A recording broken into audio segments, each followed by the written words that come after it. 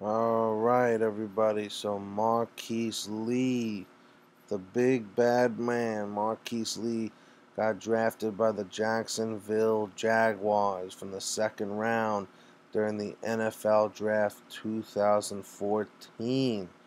Whew, man, I gotta tell you, he came over from USC. He's coming in at 6 foot, 192 pounds. He's a solid man. He's a solid man of meat.